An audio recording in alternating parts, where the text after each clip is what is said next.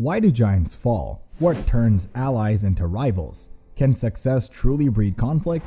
In the heart of the 90s, the Chicago Bulls reigned supreme in the basketball world, a team that became the very definition of excellence, led by none other than Michael Jordan. But beneath the glittering array of championship trophies, a storm brewed between Jordan and Jerry Krause, the mastermind behind the team's construction. This tale isn't just about basketball, it's a study of what happens when ambition collides with vision, when the very forces that unite for victory also sow the seeds of dissent. Stick around as we dive deep into the rift that challenged the legacy of one of the greatest teams in NBA history. The Chicago Bulls of the 1990s were not merely a team, they were a basketball revolution.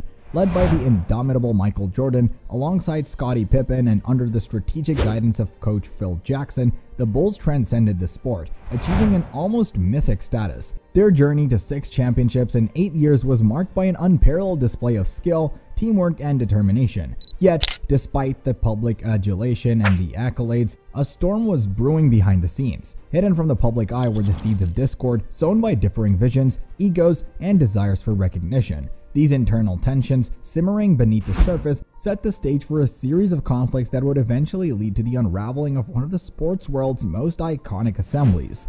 Jerry Krause's tenure as the Bulls' general manager was characterized by a series of bold, visionary moves that would lay the foundation for the team's future success. His knack for spotting undervalued talent and making strategic decisions such as drafting Horace Grant, trading for Bill Cartwright, and most notably, bringing in Phil Jackson as head coach were pivotal in transforming the Bulls into a championship-caliber team. Despite the skepticism that often met his decisions, Krause's unwavering commitment to his vision was vindicated time and again as the Bulls began their ascent to the pinnacle of NBA success. However, his contributions were frequently overshadowed by the towering presence of Jordan and the growing tensions within the team. These early successes and the underlying friction between Krause and the team's stars foreshadowed the complex dynamics that would play out in the years to come, highlighting the challenges of managing relationships within a high-stakes, high-ego environment. The introduction of the triangle offense by coach Phil Jackson marked a revolutionary change in the Bulls' approach to the game. This strategic system emphasized fluidity, spacing, and player movement, allowing the Bulls to exploit their full offensive potential. Krause's decision to hire Jackson, despite initial doubts, demonstrated his willingness to embrace innovative strategies that deviated from conventional basketball wisdom. The success of the triangle offense not only highlighted the team's on-court strengths, but also served as a testament to Krause's foresight and his ability to build a team that could execute such a sophisticated system. This period of tactical innovation was a golden era for the Bulls, as they utilized the triangle offense to dismantle opponents and cement their legacy as one of the NBA's greatest dynasties. Jerry Krause's relentless pursuit of building a championship-worthy team saw him making several strategic acquisitions that would prove instrumental in the Bulls' success. The addition of Dennis Rodman, known for his ferocious defensive play and rebounding, and Tony Kukoc, a versatile forward with a European flair, brought depth and diversity to the Bulls' roster. These moves underscored Krause's talent for identifying pieces that complemented Jordan's brilliance and Pippen's all-round game. Rodman's intensity and Kukoc's skill set were critical in the Bulls' ability to compete at the highest level, further validating Krause's vision of a well-rounded, multifaceted team. However, the process of integrating these personalities into the team was not without its challenges, as it required balancing egos, managing expectations, and fostering a culture of teamwork. Despite the Bulls' success, a rift began to develop between Michael Jordan and Jerry Krause. Jordan's insatiable desire to win and his fierce competitive nature often clashed with Krause's management decisions, particularly those related to the team's lineup and Jordan's own playing time. This growing tension between the team's star player and his general manager was more than just a clash of personalities, it was a fundamental disagreement over the direction and management of the team. Krause's approach, which emphasized the importance of strategic planning and team composition, often ran counter to Jordan's belief in the primacy of player talent and determination. As the Bulls continued to rack up victories, these differences became more pronounced, casting a shadow over the team's achievements and setting the stage for an escalating conflict that would have far-reaching consequences for the team's future. This contract dispute not only highlighted the financial challenges of managing a team of higher-caliber players, but also underscored the broader issues of recognition and respect within the organization.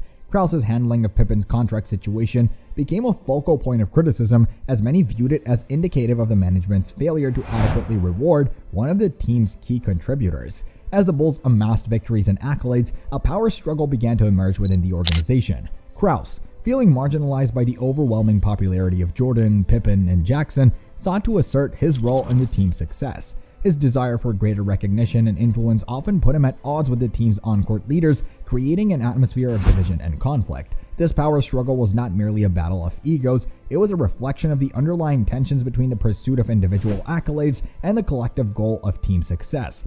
Krause's efforts to navigate these dynamics and assert his vision for the team's future often clashed with the players' and coaches' approaches, leading to a fracturing of the one cohesive unit and setting the stage for the eventual dissolution of the Bulls' dynasty.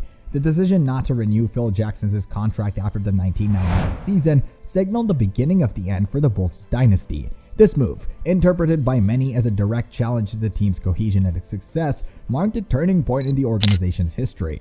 The departure of key players, coupled with the uncertainty surrounding the team's leadership, underscored the growing rift between management and the locker room. As Krause navigated the complexities of rebuilding the team, the decisions made during this period would have lasting implications, ultimately leading to the dismantling of one of the NBA's most iconic teams. This era of transition highlighted the challenges of sustaining success in a competitive and ever-changing league, as well as the personal and professional conflicts that can arise when managing a team of high-profile athletes. The announcement that the 1998 season would be Jackson's last with the Bulls, irrespective of the team's success, delivered a devastating blow to the team's morale. For Jordan, this decision was particularly bitter, as it symbolized a disregard for the team's potential to continue its championship legacy. This moment of discord represented a critical juncture for the Bulls, as it highlighted the deep divisions between the team's management and its most influential players. The sense of betrayal felt by Jordan and his teammates underscored the extent to which the relationship between Krause and the Bulls' core had deteriorated, marking a point of no return in the saga of the team's internal conflicts. Reflecting on Jerry Krause's contribution to the Bulls, it is clear that his role in assembling one of the greatest teams in NBA history was monumental. However, his complicated relationships with key figures within the organization, particularly Jordan and Jackson, cast a shadow over his achievements. Krause's legacy is a complex tapestry of success and conflict, embodying the challenges of balancing the competing interests and egos within a professional sports team. His vision and decisions were instrumental in propelling the Bulls to the apex of NBA success, creating a dynasty that captivated fans worldwide. Yet, the discord that characterized his relationships with Jordan, Jackson, and other team members serves as a reminder of the delicate dynamics at play within the world of professional sports. As the curtain falls on the saga of rivalry and unity within the Chicago Bulls, the echoes of their legacy linger, leaving us to ponder the untold stories and what-ifs that lie in the shadow of their towering achievements. This tale of ambition, discord, and triumph transcends basketball, touching the very core of human dynamics and competition. What other secrets lie buried in the annals of sport history, waiting to be unearthed? If you're intrigued by the intricate dance of power, personality, and prowess, don't forget to like, share, and subscribe. Join us on this journey of discovery where each story is a doorway to a new realm of wonder and mystery. Stay tuned and let the adventure continue.